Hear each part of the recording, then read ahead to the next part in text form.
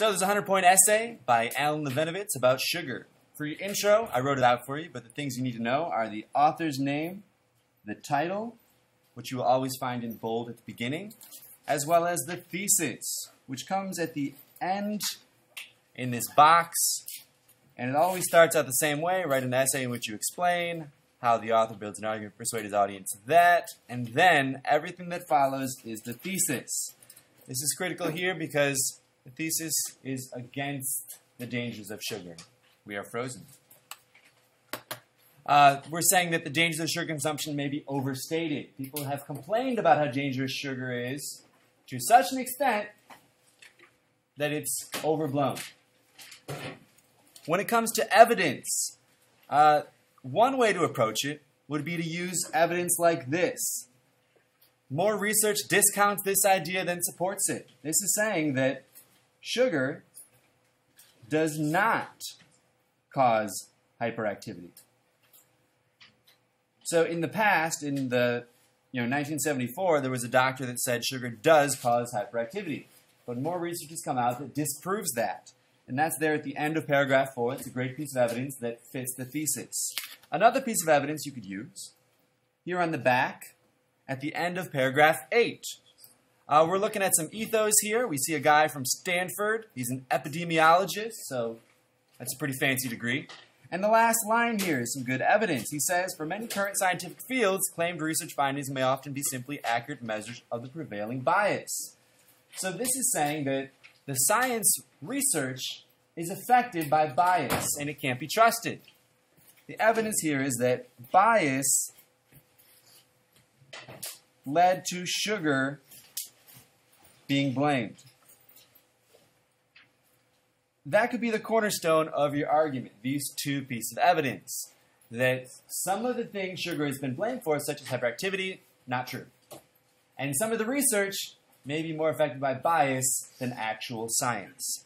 Another approach you could take on the evidence path would be to say that even though current experts like nutritionists, medical professionals, and the majority of the voting public are against sugar, they have learned this from our nation's history of demonizing sugar.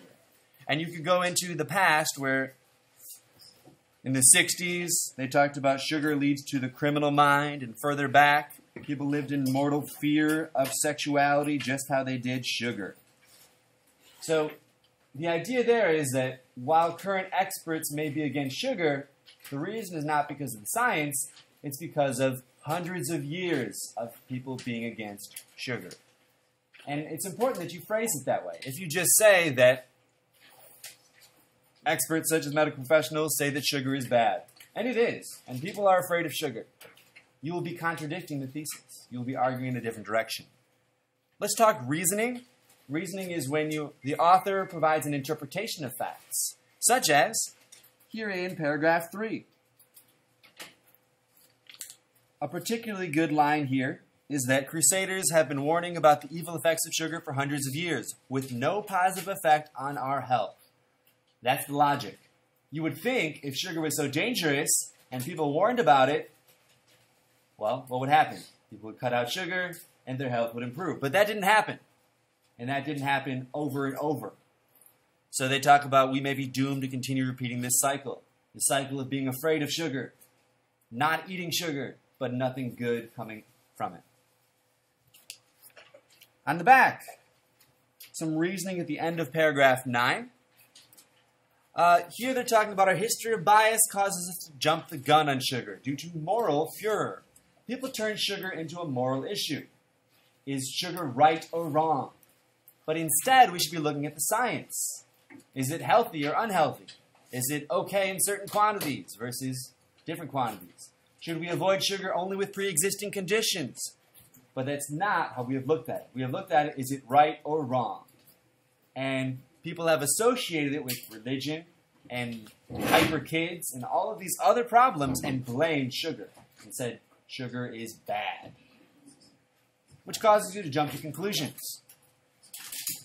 If you're going to do some sort of analysis, you could always point to, think about in your family, at a birthday party, has some uncle, aunt, grandpa, grandma warned, don't give that child any more sugar, they're going to be hyper. That's the bias coming in. That's our cultural wisdom that has been passed down to us, but not the science. As far as style goes, this is probably the easiest section for this article. You could identify some of the negative words. They call sugar evil, toxic, poisonous. And these have some very negative connotations. And if you associate those with sugar, people will be against sugar. But they're not necessarily true. There's some hyperbole there. You could talk about the word crusader. It's mentioned multiple times. And you could mention the historical allusion, who the Crusaders were, and how they fought for hundreds of years for what they believed in without really changing much, similar to the people against sugar. If that one's a little bit more challenging to explain, you could also focus on the fire and brimstone approach, which is here in paragraph 7. This is that very much, you're going to hell if you do bad things. If you eat sugar, bad things will happen to you, or you'll be a bad person. So it's a fear approach. Let's wrap this video up quick. All students Last thing would be real science, M through R to the library, implying that the rest of the science is not real. M through R.